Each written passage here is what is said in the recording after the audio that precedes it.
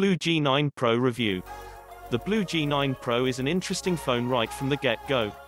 It has a powerful processor, the MediaTek Helio P60, that is normally reserved for premium-level phones, and interesting design choices, like a rear-mounted fingerprint sensor, that make it stand apart from the herd.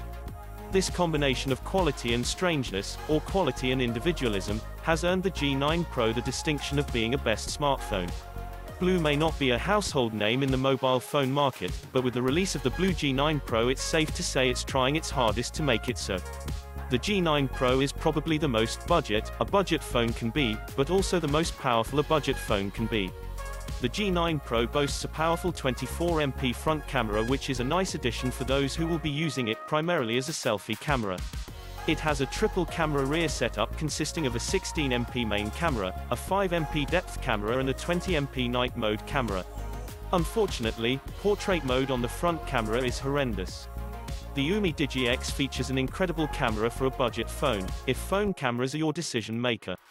Moving on to performance, 2.0 GHz octa-core MediaTek Helio P60 makes the phone faster and more fluid over its predecessor, the BLU G9. In a bold design choice, the fingerprint sensor on the G9 PRO is rear-mounted, located about 3/4 of the way up on the phone.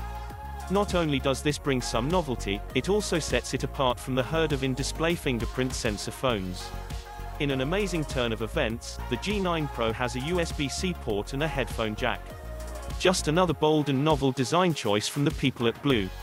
And you don't have to throw away your old headphones.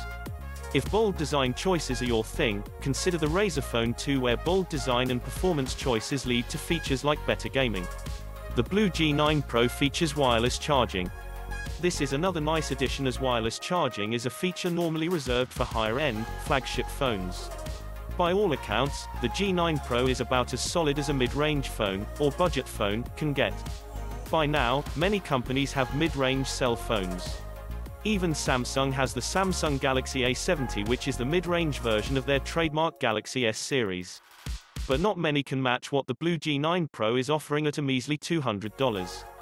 The people at BLU are leading the way not only in the cheapest budget phone available, but also on bold design and performance choices.